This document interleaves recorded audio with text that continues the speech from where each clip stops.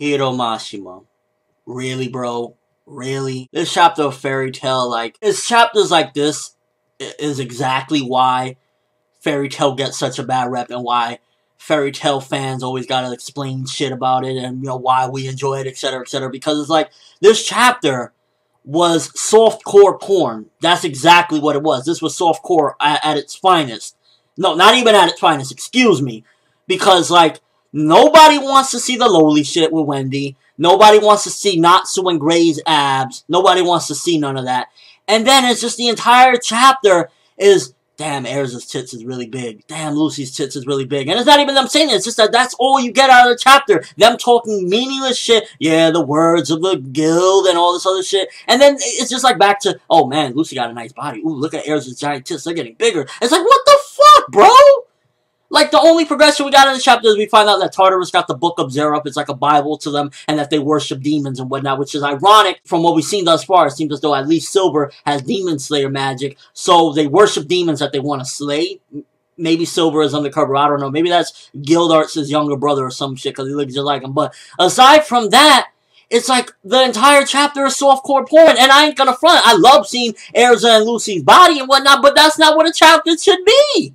There should be some shit going on, and then, yeah, if you want to throw a little fan service here or there, then fine, by all means, go for it. But when the entire chapter is just, like, meant to give you a rock-hard boner, it's like, what the fuck are you doing?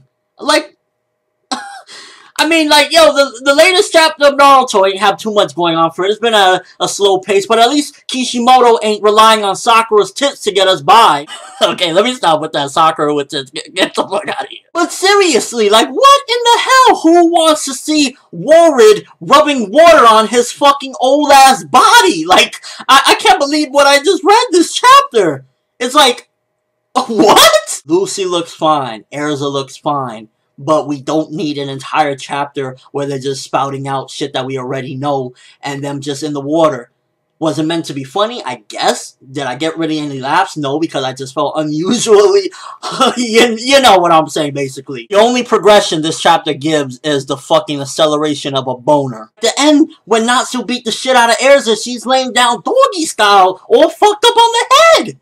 Like, I can't believe Hiromashi was going this far. Like, I don't know what it is. Like, I think maybe he feels like he captured the perfect market by doing shit like this because people just get so enticed and they're just like, oh yeah, Lucy. Oh yeah, Erza. Oh. And then I guess he was trying to cater to the other creeps as well. The creeps that want the lowlies, the man service, and any creeps that want to look at old men with trees for heads. Overall, the progression of this chapter, because at least if we would have got some big plays in the chapter, some big revelations, some progression, some character development or something, it would have made for some good stuff. But really, the only thing we got is that Lucy, Erza, Wendy, and all them, they found out that Warrid was originally, you know, with Fairy Tail and whatnot, and they find out that the Book of Zerup is in the hands of Tartarus. That's all that we got out of this chapter, and then other than that, it's just a bunch of tits and ass. And I love tits and ass as much as the next man. I don't mind seeing a nice pair of jugs. Erza and Lucy, like, you know, it's great. But it should not be the focus and the focal point of the chapter. I shouldn't have to be thinking about fapping while I'm reading Fairy Tail. This is why the manga gets such a bad rep. It's stuff like this. It's like, save this for the OVA, save it for your doujin, save it for whatever you want, hero. But this shouldn't be the focal point of a chapter. It just shouldn't. I didn't get a laugh. If anything, I felt like this was just a waste of a chapter. We got barely any information.